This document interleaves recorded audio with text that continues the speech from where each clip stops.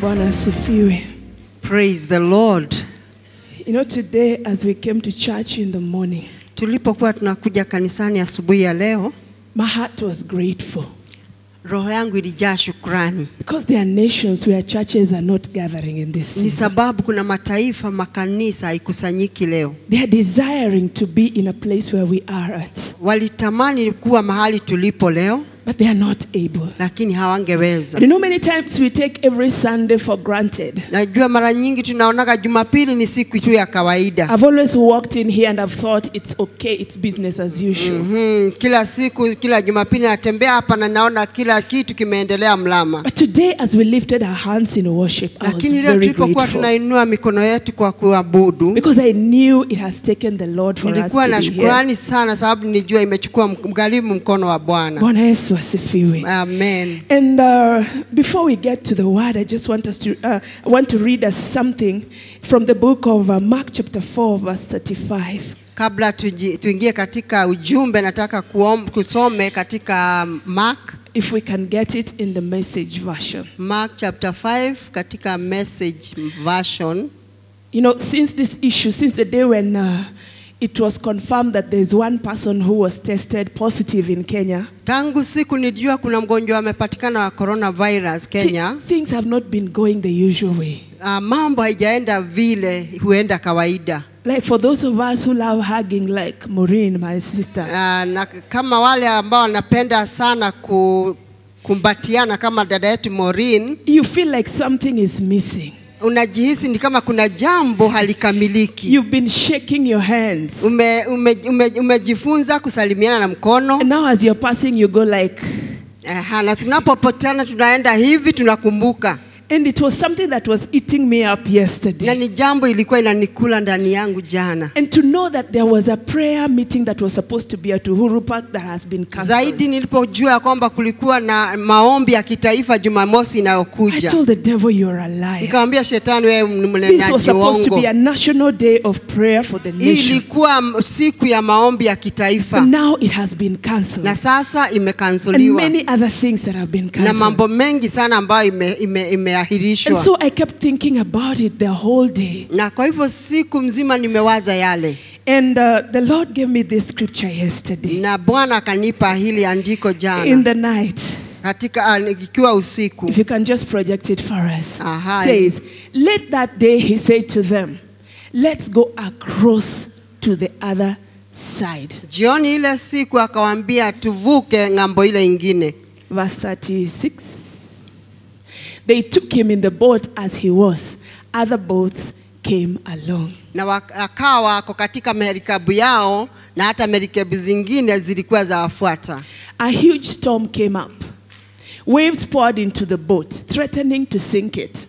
Kukawa na garika kubwa na maji kaanza kuingia kwa merikebu ikikaa kama inaweza kuzama. And Jesus was in the stern, head on a pillow, sleeping. They roused him saying, "Teacher, is it nothing to you that we are going down?" Na Yesu alikuwa pale chini amelala na ameweka pilo na wanamuuliza, "Je, mwalimu wewe haikustui ya kwamba karibu tuangamia?" 39. Awake now.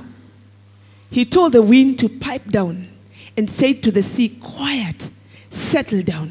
The wind ran out of breath. Mark that word. The wind ran out of breath, and the sea became smooth as glass. Amka sasa, na akaamuru ile upepo uondoke, na akanena kwa ziwa akaliambia litulie, na akaambia upepo na uache kupumua, na ziwa likawa limetulia. Jesus reprimanded the disciples, "Why are you such cowards? Don't you have any faith at all?" Na Yesu akawaangalia mitume wake na akawashtumu akauliza, "Nyinyi mmeogopa nini? Kwani hamna imani hata kidogo?" And they were in absolute awe, staggered. "Who is this anyway?" they asked. "Wind and sea at his beck and call." Na wakawa wamestaajabu sana mpaka wanaulizana, "Naye huyu kwani ni nani mpaka upepo na hata ziwa linamtii?" You know, it was until Jesus had given them the word, let us go to the other side of the lake, that the wind started bringing trouble. Ni pale Yesu alipoamrisha mitume wake waende ng'ambo ya ziwa, ndio nao gharika ilianza. And it was until Jesus gave us a word, restoration and demonstration, that locusts swam in. And that now we are having coronavirus. Let me tell you. Did you uligundua ya kwamba ni mpaka Mungu alipotupatia neno ya kwamba ni mwaka wa urejesho na kudhihirisha zige zimeingia katika nchi yetu tena sasa coronavirus. This coronavirus will run out of breath. Hii coronavirus itapungukiwa na pumzi. You know, when something runs out of breath, it dies. Chochote ambacho kinawacha kupumua hufa. When something gives up the ghost, it is dead. Chochote kile kinatoa uhai yake huwa imekufa. And so we have the master in the boat with us. Na kwa hivyo tuelewe ya kwamba Bwana yunasi katika marikebu yetu. And if he is resting, I will rest. Na akiwa yeye amepumzika mpaka amelala, nami pia nitapumzika. Be encouraged. The wind jitie moyo is running out of breath. Hii gharika, hii wind inaweza kupoteza pumzi yake. They are saying 1 month, it won't even take a month. Anaongea juu ya mwezi moja, tunatangaza haitachukua hata mwezi moja. In Jesus' name. Amen. Hallelujah. Amen. That was just by the way. Hiyo ilikuwa ni neno la kuhimiza. I'd like us to look at our message for today. Ningetaka tuangalie message yetu jioni ya leo. Patriotism. Hiyo kuwa patriotic. Belonging. Kuwa una pahali wewe unaitanishwa napo. Now, human beings are created with a desire to belong. Binadamu wameumbwa na ile tamaa na hitaji ya kuwa wewe una pahali unaita nyumbani. You and I are created with that deep desire to belong somewhere. Wewe nami tumeumbwa na hiyo tamaa. That's the reason why when children are playing at a very tender age and the other children do not want to play with another, they get frustrated. Na ndio utakuta hata watoto wakiwa wachanga wanapocheza pamoja na watoto wengine ni kama wanamtenga, hawataki kucheza naye, inawavunja moyo. Because deep inside of us there is always a desire to be apart, a desire to fit in. Ni sababu ndani mwetu kunayo ile tamaa na haja ya kuwa kuna yule unaunganishwa naye. And yes, we pursue our education, we pursue credentials, we can be called doctor, we can be called professor, we can be called many things. But even when we have those high levels of credentials, we still desire to belong. Na hata ingawa tutasoma, tuitwe madaktari, tuitwe profesa, ama tuwe na mengi tunayotenda, ile tamaa ya kuunganishwa na kuitanishwa na mtu fulani ama kikundi fulani bado iko. And that's the reason you will find a man who has really gone to the highest heights of education. They have acquired the education that is available in the land, but you'll still find them in the bar. Ndio utakuta mtu amesoma, amepata degree zote, lakini bado utampata katika bar na kunywa pombe. Why? Because they want a people around them. They want to feel a sense of belonging. Ni sababu anatafuta wale ambao wanaweza kuita kikundi chao. And the desire for acceptance and belonging supersedes every other desire in our lives. Na ile tamaa ama haja ya kuwa kuna kikundi ambacho unaitanishwa nayo inakuwa iko juu ya kila jambo katika maisha. Now this desire presents itself in two ways. Na hii hujionyesha katika njia mbili. The first one is the vertical one. Ya kwanza ni ile ya the vertical. Ya kuelekea juu. We always have a God-shaped vacuum inside of our hearts that can only be filled by God himself. Ndani yangu na ndani yako kunayo sehemu katika mioyo yetu ambayo imechukua umbo la Mungu na ni Mungu tu peke yake aweza akaijaza. And so each human being desires to have a supreme being, some being that he considers more superior than them, that they always want to worship. Na kwa hivyo kila binadamu anatamani kuwe kuna huyo ambaye yuko juu yake ambaye anaweza kuabudu. Praise the name of Jesus. Amen. And that is why in Psalms chapter 73 verse 25, it says something like this: there is nothing on earth I desire besides you. Katika Zaburi 73 mwandishi akasema hakuna kitu ambacho mimi natamani zaidi yako wewe. We desire to commune with God. Tunatamani kuwa tunahasiriana naye Mungu. We desire to be identified by him. Tunatamani awe anatutambua. But in as much as this desire is true, na hata ingawa hii haja ni ya kweli, we still have a second desire, which is what I want to measure on today. Tunayo ile sababu ya pili ama tamaa ya pili ambayo nataka kuangazia zaidi leo. We always desire to belong to one another. Kuna ile haja ya kutaka kuwa tumeshikamana moja na mwingine. Because we are relational beings. Ni sababu katika hali yetu sisi ni watu wa kuhusiana. We are social beings. Sisi ni watu wa kuishi pamoja. And more still as Africans, we are collective beings. Na zaidi kama Afrika sisi unganika kwa kikundi kikubwa. That is the reason why if we are being told we don't have public gatherings, we are struggling deep inside of us, even though we know it is for our safety. Ndio sababu tunashangaa serikali inaposema hatuwezi kukutana, tunashindwa sisi kabisa itawezekana. When we are being told I cannot shake somebody's hand or I cannot hug them, I am struggling, not because I want to disobey, but because naturally I am wired in a collective way. Ndio sababu ninapoambiwa siwezi nikamkumbatia dadangu ama kumsalimia, ndani yangu kuna vita, ni sababu hivyo ndivyo nimeumbwa. That is the way God has created us. Hivyo ndivyo wewe nami tumeumbwa. And God knew and understands this truth about the human being he created. Na Mungu alielewa kuhusu hili jambo juu ya binadamu aliyemuumba. That's why after he created Adam and he placed him in the Garden of Eden, ndio sababu baada ya kumuumba Adamu na kumweka katika shamba la Edeni, he looks at Adam and realizes there's something that is not good. There's something that is not complete. Alimtazama Adamu na akaelewa huyu binadamu hajakamilika, kunalo jambo bado halijakamilika. And so in Genesis chapter 2 verse 18, he says, it is not good that man should be alone. Na ndio sababu katika Mwanzo 2:18 asema sio vyema binadamu kuishi peke yake. And immediately he starts thinking of how to ensure this man that he has created in his own image can have a companion. Na mara pale akawa na mpango ya kumtafutia ambaye atakuwa ni mwenzake katika ile shamba. Was it that God was not enough for Adam? Ni kumaanisha Mungu hakutosha Adamu? No.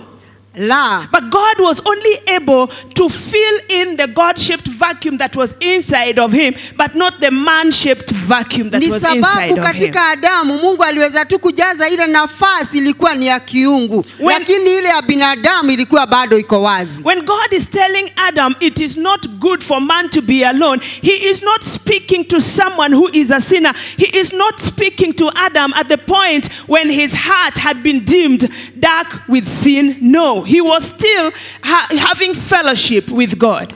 Mungu anaposema ya kwamba si vyema huyu mwanaume kuishi peke yake katika hili shamba, sio kwamba Adamu alikuwa ametenda dhambi ama moyo wake umejazana na mambo. Alikuwa ni yule tu binadamu, walikuwa na ushirika na Mungu, lakini bado Mungu akasema sio vyema huyu mume kuishi peke yake. And so every evening in the cool of the day, God would still appear and he would be communicating with Adam from time to time, but he still noticed that it is not good for Adam to be alone. Kila jioni katika wakati wa kivuli Mungu angetembea katika ile shamba na wanashirikiana na kuwa na uhusiano na Adamu, lakini bado akawa na lile neno ikawa sio vyema. In other words, Adam's being alone was both not good for Adam himself and for God.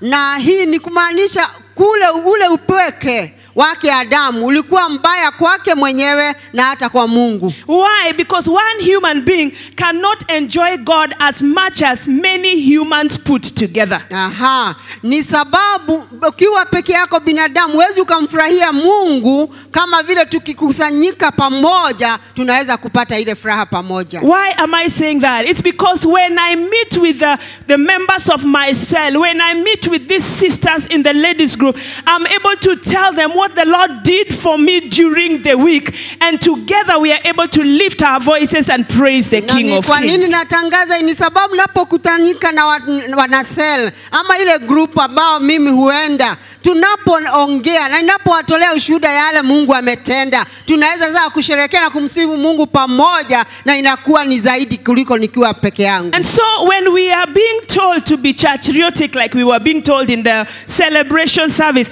it is not just a form or a rule that is coming from Deliverance Church Kasarani. No, it is the expectation of God. He wants us to enjoy him together as sisters and as brothers for the sake of the few brothers who are in here. Aha, kwa hivyo kama vile tulikuwa tunafunzwa katika celebration service, tunapoambiwa tuwe churchiotic, sio tu kwa manufaa yetu peke yetu, ni katika manufaa yetu na hata ya Mungu, ili pamoja tunaweza kumuinua Bwana. And that's why God models for us this when he says in the book of Genesis chapter 1 verse 26, and he speaks to himself, God the Father, God the Son, and God the Holy Spirit, 3 in 1. He says, let us make man in our own image. And Bwana mwenyewe anadhihirisha hili jambo anapoongea katika mstari wa 26 Mwanzo 1, ajiongelesha akiongea juu yake yeye Mungu Mwana na Roho Mtakatifu, na asema ebu na sasa tumuumbe binadamu kwa mfano wetu. If he was not after community, then he would have stood on his own and said, let me make man in my own image. Ikiwa hakutamani umati, basi angesema wacha mimi ni muumbe binadamu kwa mfano wangu. Or better still, he would have said, let there be a human being, and the human being would still have come to be. Na hata tena na katika nguvu zake angesema na binadamu azuke, na azuke ni sababu yeye ni Mungu. But because he's modeling for us, he's saying, let us make man in our image. Lakini kwa sababu alikuwa anatutolea mfano mwema, anasema ebu sisi tuumbe binadamu kwa mfano wetu. In other words, the image of God is that of unity in a community. Yani tunaona ni kwamba mfano mwema ni ule wa kushikamana na kuishi katika community. He is 3 but 1. Yeye ni mmoja lakini ajidhihirisha katika 3.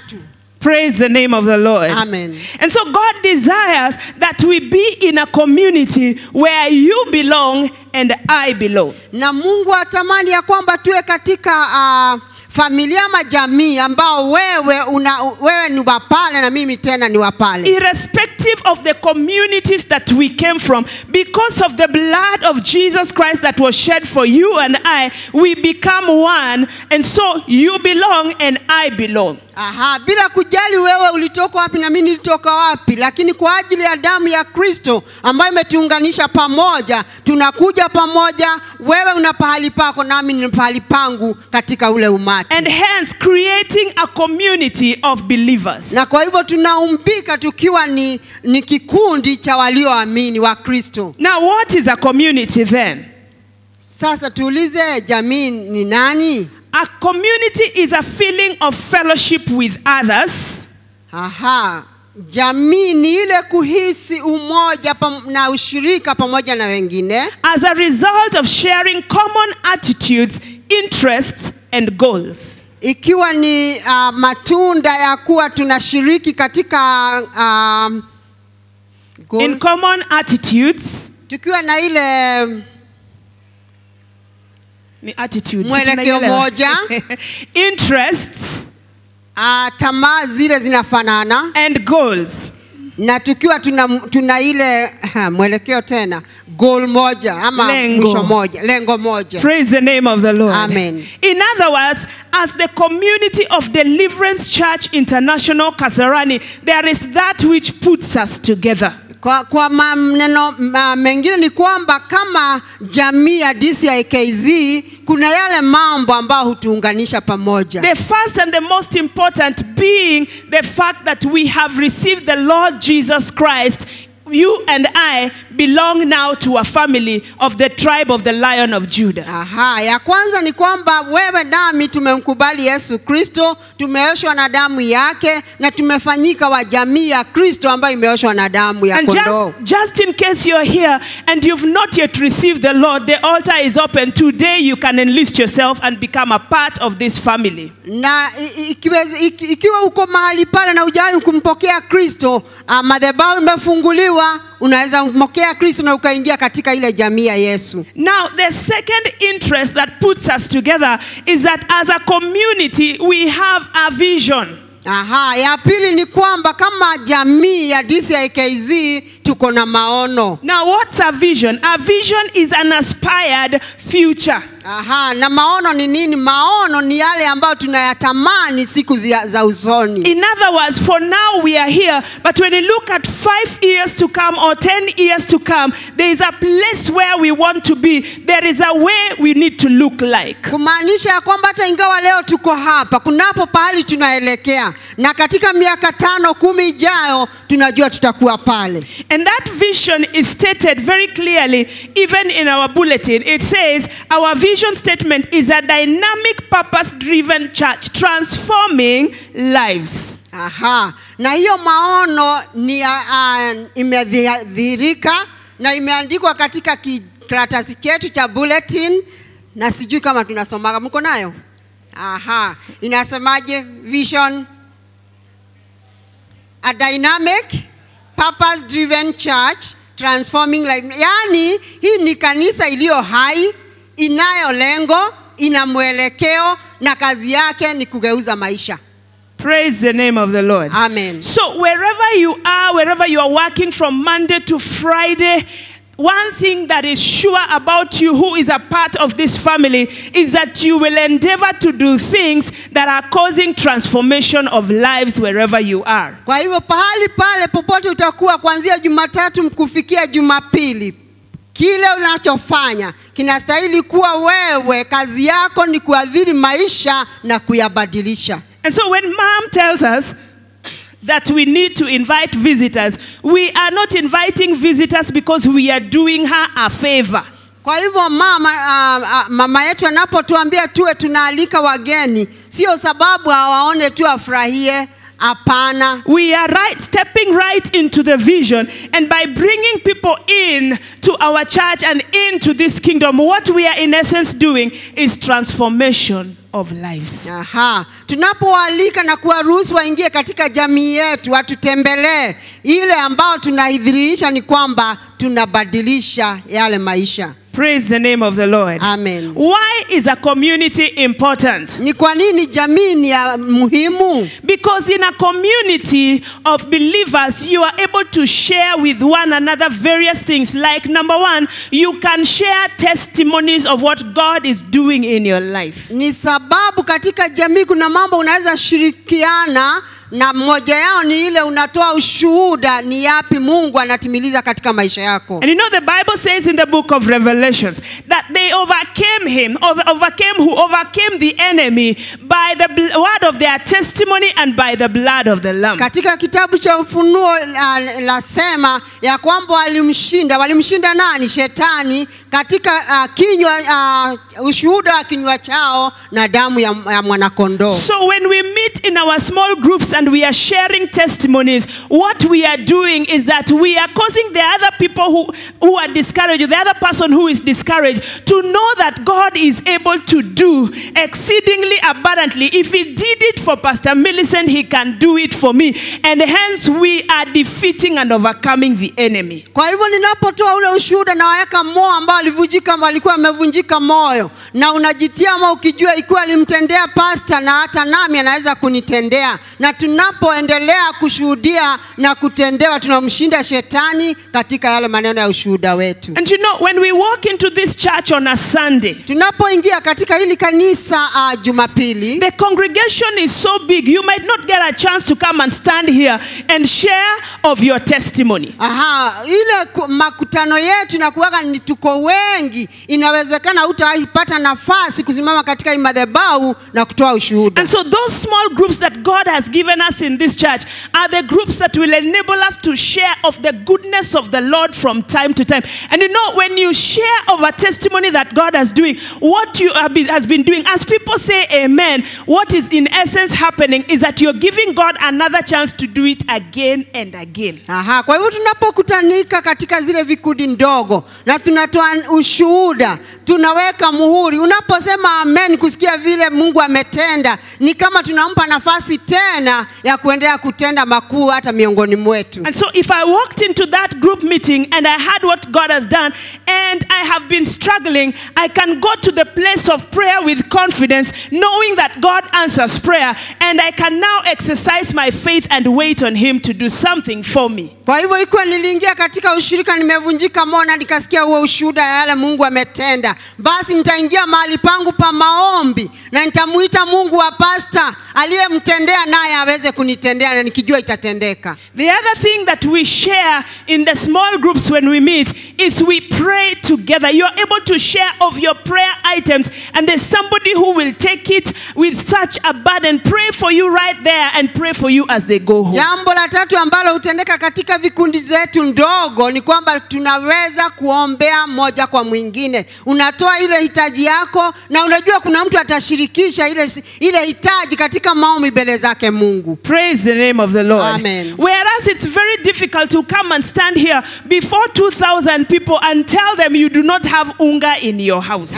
Unajua ni vigumu sana kusimama hapa celebration service, macho karibu ya watu 2,000 wanakuangalia na unaambia una unga.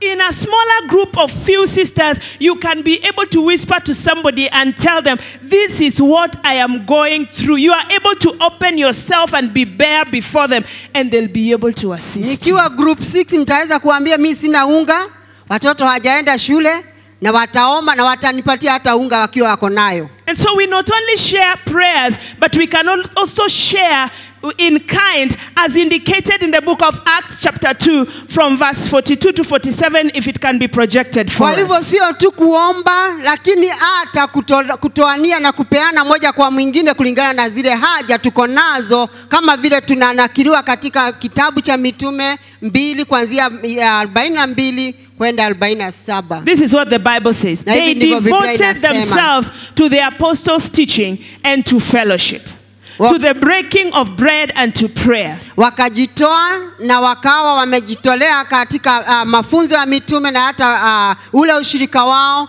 kwa kula mkate pamoja na hata katika maombi. Those who accepted his message were baptized, and about 3,000 were added to their number that day. Waliokubali ile message yao walikuwa baptized, na karibu watu 3,000 ile siku wakaongezewa katika kikundi chao. With many other words, he warned them, and he pleaded with them, save yourselves from this corrupt generation. You need 40. Give us 43. You've gone back. Everyone was filled with awe at the many wonders and signs performed by the apostles. Kila mmoja akawa na uoga wakiona matendo makuu na miujiza iliyotendwa na mitume. 44. All the believers were together and had everything in common. Walioamini walikuwa pamoja na walikuwa wanashiriki kila kitu pamoja. They sold property and possessions to give everyone who had need. Na wakauza mali yao na wakapeana na wakagawanya kulingana na kila mtu vile alikuwa anahitaji. Every day they continued to meet together in the temple courts. They broke bread in their homes and ate together with glad and sincere hearts. Kila siku walikutanika pamoja katika hekalu, tena walikutanisha katika boma zao wakikula pamoja wakiwa wamejaa furaha katika mioyo yao. Praising God and enjoying the favor of all the people, and the Lord added to their number daily those who were being saved. Wakimsifu Mungu na kufurahia ile kibali kutoka kwa kila mtu, naye Bwana akaongezea nambari yao kila siku vile walikuwa wanaendelea kuokoka. That was the model of the early church. Hiyo ndio ilikuwa mfano wa kanisa ambalo lilikuwa ni la mitume. They met in the temple, walikutana kwa hekalu, but they also met from home to home. Lakini lakini tena walizidi kukutana nyumba kwa nyumba. And it is within the homes that bread was being broken. Na katika nyumba ndio pale walikula pamoja. Praise the name of Jesus. Amen. And so you share in testimonies, you share in prayers, you share in meals, and you share in fellowship. Kwa hivyo unashiriki katika maombi, katika ushirika na hata katika mahitaji. How are you able to do this? Because in a family, the family setup is the safest place where you can be all that you are. Aha, ni sababu katika hii hali tuko katika hali ya kijamii. Na hapa ndipo pahali panafaa, pahali ambapo pako safe. Unaweza kuwa vile ulivyo na ukae vile. You cannot be afraid when you are in your family. Huwezi ukahofu wakati uko katika jamii yako. There are things that can only be done in the Kaunda's home when we are 4 of us. Aha, kunayo mambo ambayo itafanyika tu katika jamii ya Kaunda wakati wako waine tu peke yao. But when we know you are visiting, we become the best of who we are. Na tukijua unakuja kututembelea, tutakuwa wale wazuri kupita kiasi. But my children know that they can behave in a certain way when we are all of us as family and get away with it. Lakini watoto wangu waelewa kwamba wanaweza kuwa vile wangetaka tukiwa na baba yao, lakini wako safe ni sababu wako katika jamii. Because that is the family. Ni sababu hiyo ndio jamii. And in this family, when you are able to get into the smaller groups, you can become just who you are without really being bothered, because you are in a safe environment. Na katika hii jamii itakupa nafasi ya kujidhihirisha wewe ni nani bila kuhofu watafikiriaje. I was looking at the MC today and the dance he had here. Nilimwangalia master wa ceremony na ile vile ali dance hapa. And I love Maureen because Maureen makes this family exciting. Mimi nampenda dada Maureen sababu anafanya hii jamii ya kusisimua sana. She is just herself. Yeye tu anakuaga ni Maureen. Ikifika birthday ya mtu anaweza mletea mnyonyi. When it's your birthday, she might as well bring you a milk feeding bottle. Why? Because this is family. Ni sababu hii ni jamii. If today she was to visit another church, let me give an example. Sitam, haizi enda huko na mnyonyi. Aha.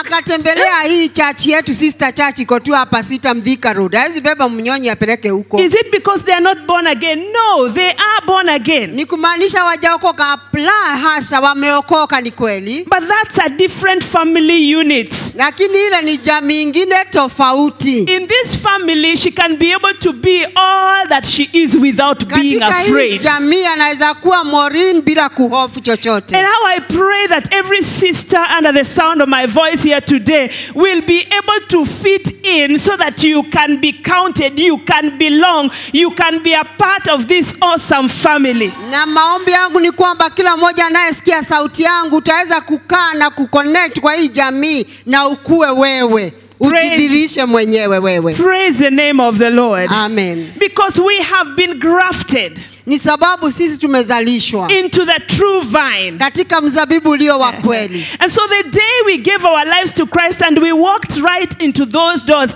and we said we wanted to become a member, there are privileges that we received, but there were also responsibilities that were given. Tangu siku tulipookoka, alafu tukaingia na yule lango na tukaamua sisi ni washirika wa hii jamii, kunazo privileges. Si mnaelewa privileges? That we receive, things that only family members are able to receive. Ambazo zinapeagwa tu watu wa jamii. Like my children have privileges in my house. Aha, watoto wangu wanazo zile privileges katika nyumba yangu. When they come into the house and they are hungry, they do not have to sit at a corner of a seat and cry. They can get to the fridge and get out food and eat. Wakiingia kwa boma na ni wana njaa, hawawezi keti kwa kakona na wakaanza kulia ati wanahisi njaa. Wataingia kwa fridge na ikiwa kuna chakula cha chukua bila kuomba ruhusa na wataiweka moto na wakule. That is not the same thing you would do if you visited me. Na unajua huwezi fanya hivyo kwa kina Kaunda. And so in this house, na kwa hivyo katika hii nyumba, we are daughters in this house. Sisi ni mabinti katika hii nyumba. There are privileges that we have. kunazo privileges ambazo tunazo, that the servants of God in the house can prophesy in our lives, ya kwamba watumishi wa Mungu waweza tabiri ndani ya maisha yetu, that they can pray healing in our lives, wanaweza kuomba uponyaji ndani ya maisha yetu, that they can release blessings upon our lives. wanaweza achilia baraka ndani ya maisha yetu. Those are privileges that only these daughters seated here are able to enjoy. Hizo ni privileges za mabinti ambao wameketi hapa peke yao, Not people who are outside there. sio wale wanapita kule kwa barabara. Because these privileges have been given to us by virtue of us being daughters. Ni sababu tunapokea hizi kwa ajili sisi ni mabinti. But there are times we miss out. Lakini kuna saa zingine si hukosa. Because we are not found where we are supposed to be. Sababu hatukui pahali tunapostahili kuwa. When we were growing up, and I believe those who are my age and above, families were huge. Tulipokuwa tunakuwa miaka yetu, jamii ilikuwa ni kubwa. And so meal times you had to be available. Na wakati wa kula ilikubidi wewe ukue nyumbani. Because mom had to place the plates and then anagawa chakula. Yeah. Mama alikuwa anapanga sahani na zimehesabiwa na anaanza kupakua. Usipopatikana, if you are not around, na lako haliko. I don't know whether someone reckons with me here. You had to be there so that you can eat. And we knew it fully well. We could never delay when it came to meal times.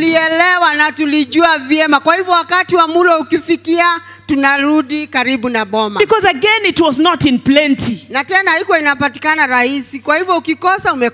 And you know, in this house, you must be where you are supposed to be at any one time. Na katika hii jamii nataka uelewa kwamba unastahili ujue unastahili kuwa pale unastahili wakati unaostahili. So that you can receive of your blessings. Ili na wewe uweze kupokea ile baraka yako. It might be that today, a Sunday, our dad or our mom have stood here and the Lord has given them a word that you've been praying for over the years. And He has given them this word for the 15th of March 2020. But you are not here. Ulikuwa umeenda kudoea kwingine.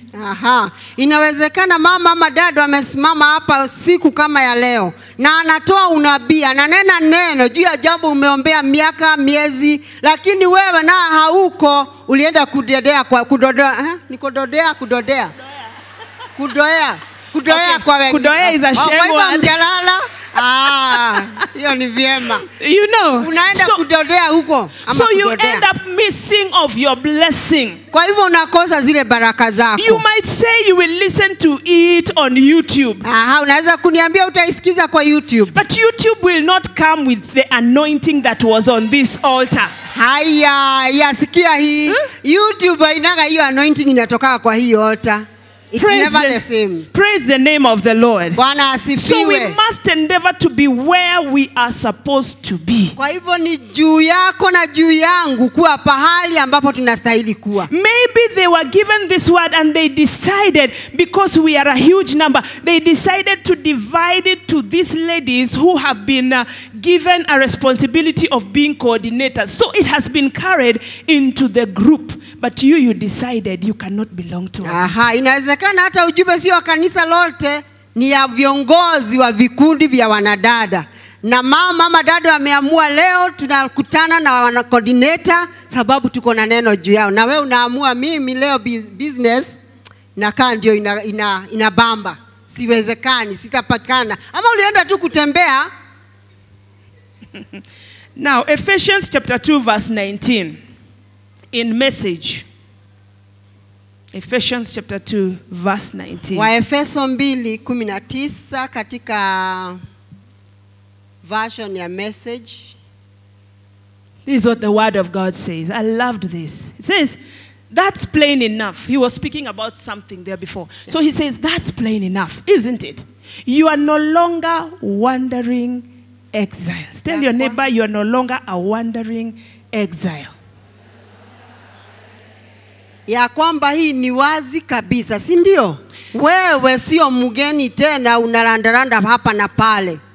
Ile wanaitaka tanga. Usitangatange hapa na pale. Now this kingdom of faith is now your home country. Wow, huu ufalme wa imani umefanyika nyumbani kwenu. You are no longer strangers or outsiders. Wewe sio mgeni ama mtu wa kukaa nje. You belong here. Wewe ni wa hapa. Hebu ambia jirani yako, you belong here. Wewe ni wa hapa. Let's go on. Usitoe.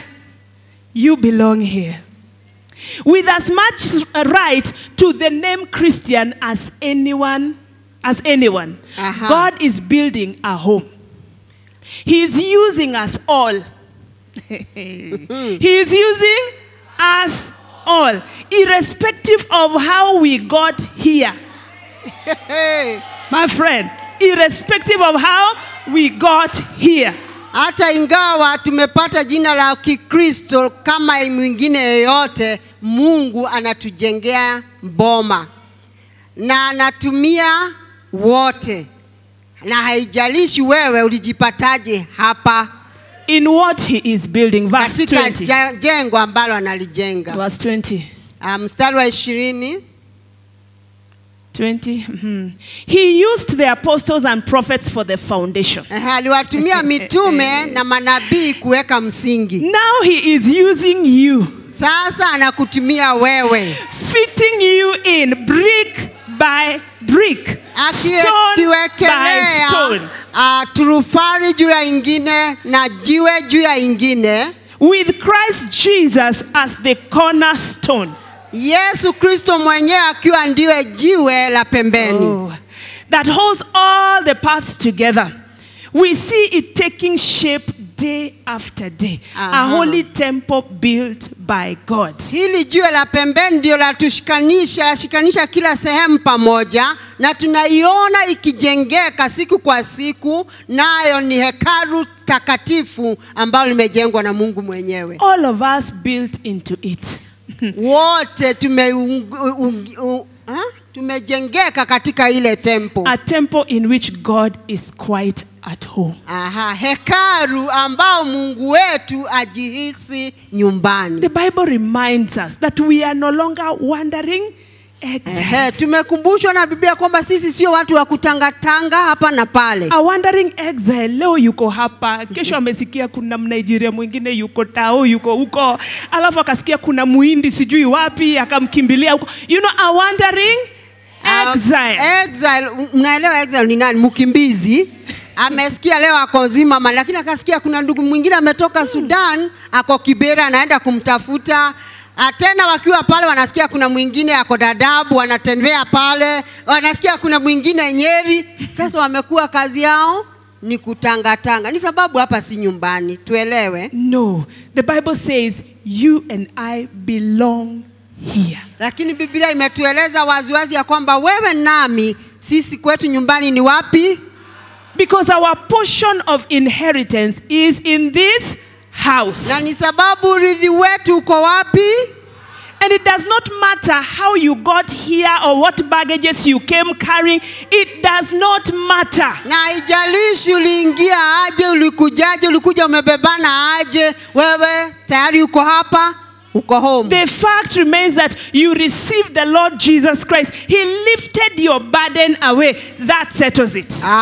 Ukweli ni kwamba ulipompokea Kristo akainua mizigo yako, na wewe sasa uko huru na uko hapa. And so since we belong here, and since God is using all of us, kwa hivyo sababu sisi ni wa hapa na Mungu anatumia kila mmoja wetu, whether you are young, wewe ni mchanga, wewe ni mzee, you are tall, wewe ni mtol, you are short, wewe ni mshort, from whichever tribe you're coming from, haijalishi wewe umetoka lugha gani, tribe gani, all of us to build a temple. Kila mmoja wetu kujenga hili boma. And because he is using all of us, na ni sababu anatutumia kila mmoja wetu, his desire is that we may occupy the seat we are sitting on and become owners of this CIK. Mungu atamani ya kwamba tukalie vilivyo kiti umekalia. Ambia jirani yako. Bwana asifiwe. Ambia jirani yako na ufanyike mwenyeji katika DCIK.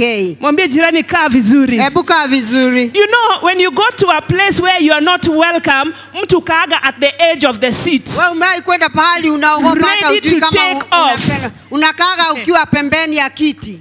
But ikatokea jambo wewe uko tayari kutoweka. But you know what? We belong here. Lakini sisi ni wenyeji, kwetu ni hapa. We are children of God and daughters in this house. Sisi ni watoto wake Mungu tenda wana katika hii and so kanisa. Just like I can go to my house na nikae chini na niwekelee miguu kwa kiti. Jinsi tukifika nyumbani naweza kaa starehe na wekelee miguu katika stool. That is the same way you need to sit. Hivyo ndio unastahili kuketi hapa. What do I mean? Na maanishaje? It means if you are an owner, you are not just a Sunday participant. Basi sasa ukiwa wewe ni mwenyeji, wewe sio mtu wa kuonekana hapa Jumapili peke yake. You need to know all the programs that have been availed for your growth in this house. Nakubidi ukaelewa ni mipango gani imewekwa katika mipangilio kwa ajili yako. If our Father says there are cells, baba yetu anaposema kunazo vikundi vya nyumbani ama vya cells, then I have to look for that cell and belong. Itanibidi mimi nitafute ile cell na niwe mmoja wao. If mom says there are ladies group and they can help me grow, mama yetu anaposema ya kwamba kuna vikundi vya wadada na itatusaidia kukua, then I'll ensure and I'll enlist myself into the ladies group. Basi itakuwa ni jukumu yangu kuhakikisha niko katika kikundi fulani. When I hear there's something called bolts and nuts and people are being transformed, nikisikia kunayo seminar ama washa nuts and bolts na inageuza maisha, then I'll already enlist myself because I desire to grow. Basi nitakuwa pale nimejiandikisha ili niweze kushiriki, niweze kukua. In other words, an owner gets involved. Kwa majina mengi na maneno chache ni ya kwamba ukiwa ni mwenyeji unahusika. You don't sit at the edge of a seat. Na ukai kama unataka kutoroka. Praise the name of Jesus. Amen. An owner will look at the things that are happening, and some may not be very pleasant to you, but you will bring in your input so that an improvement can be realized. Ukiwa wewe in ni your house. Mwenyeji utaangalia na utafakari mambo ambayo inaendelea, ukaona hayafai, unaleta jawabu na wewe mwenyewe unashiriki kuleta jawabu katika ile jambo. Because this is your home. Sababu hapa ni nyumbani. And you want the best of it. Na unatamani nyumbani kuwe pahali pazuri. Praise the name of the Lord. Amen. My daughter normally loves telling me, Mom, si tugeuze hizi vitu zimekaa hivi sana. Si sasa tuzigeuze ziangalie hivi, itakuwa smart at least for this season. Praise the name of the Lord. Amen. Because she is a daughter in the house. She wants to see changes in the house from time Huyo ni binti to time. katika nyumba anataka tubadilishe viti zimekaa zimeangalia pande moja sana, na zikabadilishwa zitaleta mabadilisho katika nyumba na watafurahia sababu ya ni binti. She might go out and find an item that will look nice in the house, and if she has her savings, she will purchase it and bring it home. Anaweza toka kwa nyumba na anapotembea mtaani akapata hanging ambayo ni mzuri na akona savings, ananunua na analeta nyumbani sababu yeye ni mwana katika nyumba. This is their home. Sababu hii boma ni lao. And that is the same thing with you. Na hivyo ndivyo ilivyo na wewe. I believe if you walked to mom and told her, what about us starting this ministry to take care of this kind of people? Believe you me, she'll be excited. Na ni hivyo hata wewe. Labda kuna hiyo huduma unaona inastahili kuwa imeanzishwa. Tembea muone mama. Mwambie mimi natamani, ninafikiria tungeanza hii huduma itasaidia hapa na pale. Na mimi naamini ya kwamba atakukaribisha na atasaidia. So belong. Kwa hivyo wewe be an owner. Ukuwe mwenyeji. Number 2. Ya pili. When you belong, you feel valued. Unapokuwa wa jamii unajisikia unadhaminiwa. You feel valued. Unapewa dhamana, unwe ni wa dhamana. Why? Because the ideas you have, you're not keeping them to yourself. You bring them and we are able to embrace them and implement them right in this house. Ni sababu mambo ambayo iko katika mawazo yako ya unayaleta katika boma na jamii na tunaweza kuyatendeza kazi. You belong to the smaller groups. Your needs are catered for. You feel valued. Wewe uko katika sela ama hiyo prayer group ya wadada, unayo shida imeshughulikiwa unashughulikiwa na unaona wewe kweli ni wa dhamana. It will be very difficult for us to hear you saying, I went through this trouble and nobody came. There were not even pastors who came. There is no, I don't know who didn't come. You know, because you belong. Aha. Ukawa uko na haja na unahitaji watu kusimama na wewe. Wewe sio mmoja wale watasema, pastor hata hakuja, hata dada fulani hakuja. Ni sababu kikundi chenu, hata kanisa lote likikataa kuja, kikundi chako kitakuwa, seli yako itakuwa, na hiyo group ingine unakuaga. Praise the name of the Lord. Amen. You are well catered for. Yani wewe umeshughulikiwa vilivyo. I've heard of people saying, there's tribalism. They only are able to cater for people from this tribe. And many times I sit back and wonder. Umeisikia hayo maneno ya kwamba hii kanisa lina ukabila mwingi, wanashughulikiaga tu kabila fulani. Now at that time when I'm hearing that, this person that is talking to me comes from my community. Anaponena hivyo ananinenea ni sababu tumetoka pahali pamoja. And you know, I remember the times I've gone through stuff and the support I have gotten in this place. Na mimi nakumbuka wakati nimekuwa na mambo na vile nimeshikiliwa na hili kanisa. Praise the name of Jesus. Amen. For you to feel your value, to feel you're cared for. Wewe kujihisi ni wa dhamana na umepewa dhamana. Belong. Hebu tafadhali upate kikundi na ukae pale. Number 3. Ya 3. To belong is to feel like you are contributing to something that makes a difference. Kuwa wa jamii ni kwamba wewe unajihisi ni wa ile jamii, tena unalete mambo mezani ambayo inabadilisha na kusaidia ile jamii. I think I'd even explained that. Contribute. Unalete mambo ambayo itasaidia ile jamii. Now, how then are you going to belong? Na je, sasa utakuwa wa kikundi aje? If you want to feel included, how do you start belonging? Aha, wewe unataka kujihisi kama ni wa jamii, utaanza wapi? Number 1, be here. Ya kwanza ukue hapa. Be where action is happening. Wewe ukue pahali action iko. Action is happening in the DOIs. Aha.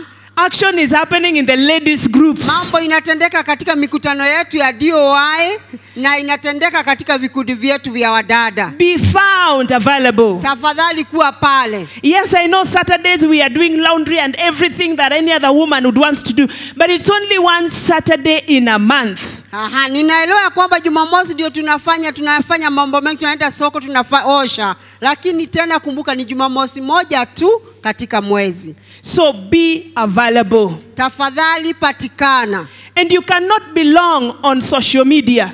Na uwezi wewe kuwa tu ni fellowship kwa WhatsApp. Ati mimi ni wa WhatsApp group. Ati wewe unachangiaga tu kwa WhatsApp. Praise the name of the Lord. Bwana asifiwe. Be available. Tafadhali patikana. The Bible tells us in Hebrews chapter 10 verse 25. Katika Wahibrania 10:25 kuendelea. That we should not forsake that habit of meeting together. Ya kwamba tusikose kukutanika pamoja. As some of the people are doing. Kama vile wengine wanafanya. Be available. Tafadhali patikana kwa ushirika. Because when you're available, you'll receive your blessing. Sababu unapopatikana wewe unapokea baraka yako. The Bible tells us in Matthew chapter 18 verse 20. Katika Matthew 18 mstari wa 20. Where 2 or 3 are gathered in my name, I am in their midst. Pahali 2 au 3 wamekusanyika katika jina langu, mimi niko pale miongoni mwao. And you know, our ladies groups and the DOI meetings, we are more than 2 or 3.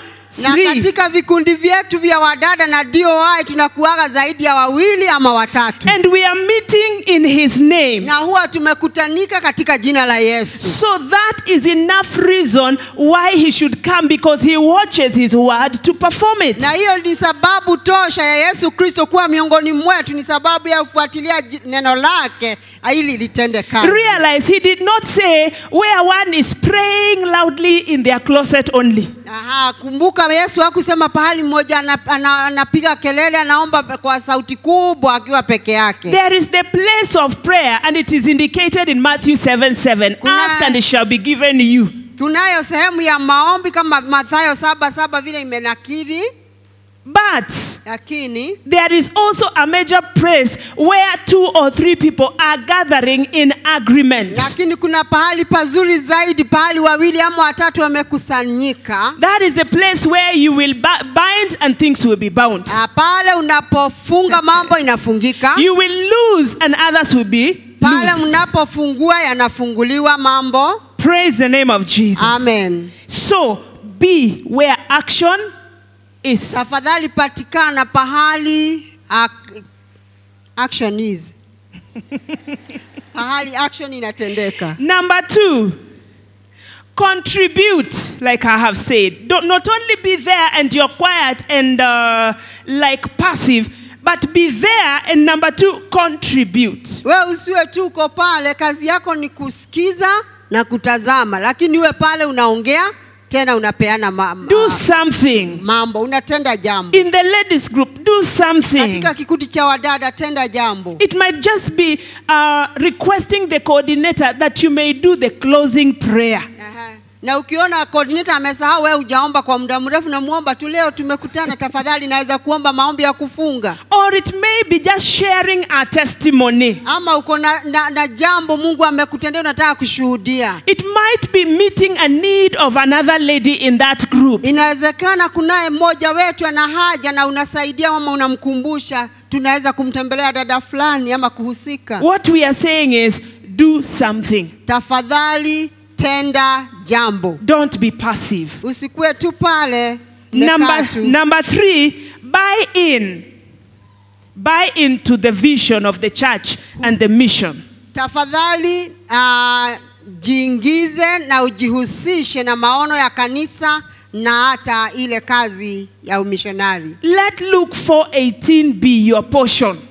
Luka 4:18 na iwe sehemu yako. That because the Spirit of the Lord is upon you, sababu Roho wa Bwana yu juu yangu, you will be able to say like Jesus said, utaweza kusema kama vile Yesu alivyosema, that he has anointed me, ya kwamba amenitilia mafuta, to do the 5 things that Triple H was giving us in the morning. Kufanya mambo matano ambayo tulipewa na Triple H asubuhi. Give us Luke chapter 4 verse 18. We are winding up now. Tupe Luka 4:18 tunapomalizia. You should be found at least engaging in those things. Inastahili uwe unatendeza kazi hizo mambo 6 katika hii mstari. He has anointed me to proclaim the good news to the poor.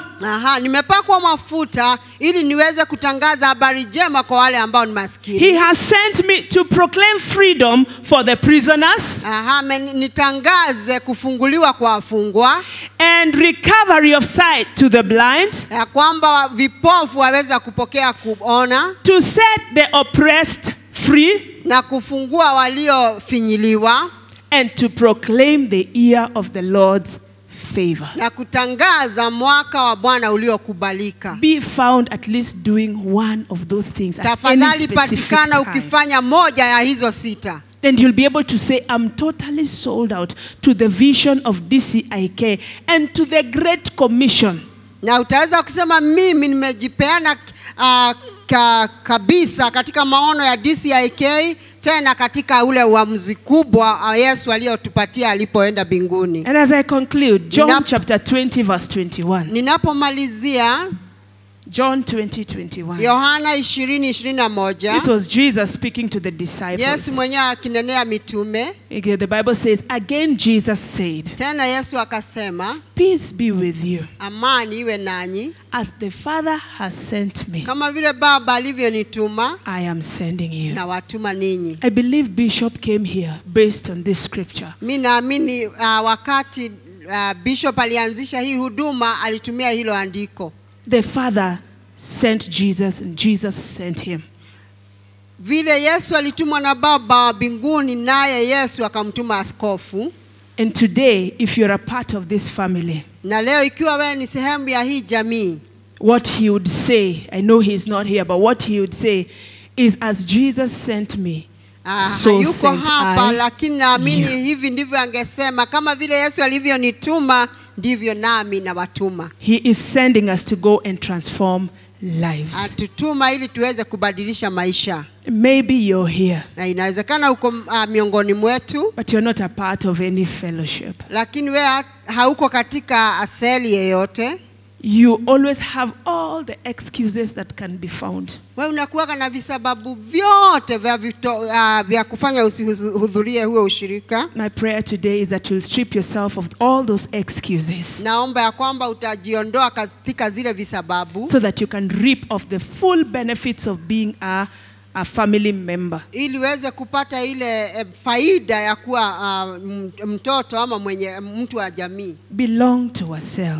Tafadhali tafuta cell na uwe wa ile cell. Belong to a ladies group. Tafadhali ikiwa wewe hauko kwa ladies prayer group, uingie moja. You will find yourself growing. Utajipata pale unakuwa na unakuzwa. What I am today Vile nilivyo leo happened in a home cell. ilitendeka katika home cell. I was never a worship leader. Mimi sikuwa mtu wa worship. My parents were not prophets. Na wazazi wangu hata hawakuwa manabii. And neither were they worship leaders. Na hata hawakuwa wanaongoza ibada.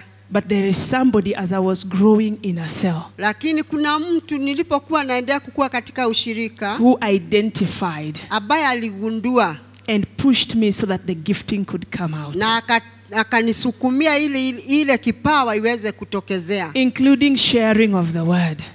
hata kuhusisha na kushiriki katika neno. Remember, many times I'd be told to share the word, Mara mingi ningeambiwa nishiriki neno, and I'd always share from Ezekiel chapter 3 verse 1. na mimi ningeshiriki Ezekiel chapter 3 verse 1. Ezekiel 3 verse. That was always, and I'd read it and leave it there. It says, "Son of man, eat this scroll." He said to me, "Son, Ilikuwa message yake kila siku, son of man, eat what is before you, eat this scroll, then go and speak to the people of Israel." Hiyo ndio ilikuwa message yake. And I'd read it, and then ninakwama hapo, I cannot share anything anymore. But you know what? As days went by, Nilikuwa nasoma na liachia pale na kwama pale, lakini siku zilizopozidi kuendelea, I didn't know I'm eating the scroll for real. Sikujua kumbe ni mimi najiambia nikule scroll na nikaikula. But it happened in a cell. Lakini ilitendeka katika ushirika wa nyumbani. And today I am here. Na leo niko hapa. Praise the name of Jesus. Amen. And maybe you're here, Na inawezekana uko miongoni mwetu and you're not born again. na hata hujaokoka. You're in the right place. Uko pahali panapofaa. The best place to be this evening. Pahali ambapo panafaa jioni ya leo. You can receive the Lord Unaweza Jesus kumpokea Yesu Kristo. with every eye closed. Na naomba kila jicho lifungwe. If you're there, just lift your hand. You can Ukiwa be uko born to pale, this family unaweza this day. kuinua mkono wako na unaweza kuzaliwa katika jamii ya Yesu jioni ya leo. Remember, Jesus loves you so much. Na ukumbuke Yesu anakupenda Even sana. if you were to be the only one on earth, he would have died for you on the cross Hata of ingekuwa ni Calvary. wewe peke yako ulimwenguni, angefariki msalabani kwa ajili yako. Are you there? Uko pale. Are you there? You were born again, but you went back. Uko pale, unajielewa, ulikuwa umeokoka lakini unajua kweli umerudi nyuma. And you want to rededicate your life to Christ. Na utamani kutoa maisha yako kwa Yesu. Are you there? Uko pale. Father, in the name of Jesus, we are Baba, grateful. katika jina la Yesu Kristo tunashukuru. Thank you, Lord, for ministering to us today. Asante Yesu kwa kuhudumia leo. And Lord, I thank you because of this word that you had given me. Asante kwa neno ambalo ulinipatia. I've given it the way you gave it, Lord. Nimeipatiana vile ulinipea. I pray that my dear sisters will seek a sense of belonging. Naomba ya kwamba wadada zangu watatafuta namna ya kuwa wanashirikishwa That they may katika be vikundi able to dogo. maximize on the benefits. Ili waweze kufaidika zaidi. May you bless them abundantly. Wabariki zaidi. May you lift them to higher heights. Wainue zaidi. In the name of Jesus. So I release them to you, God. Do your work in their lives. And in my life too. Katika maisha yangu. In Jesus' name I pray. Katika jina la Yesu Kristo nimeomba. Amen. Amen. May the Lord bless you richly.